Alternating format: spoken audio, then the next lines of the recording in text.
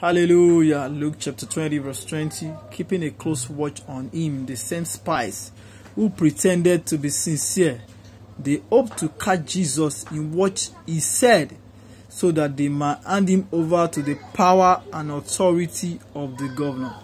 Hallelujah. We should be careful of enemies who come as friends around us.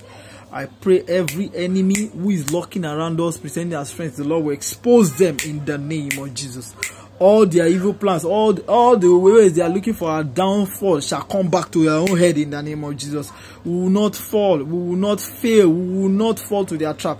Rather, we will fly right above them in the name of Jesus.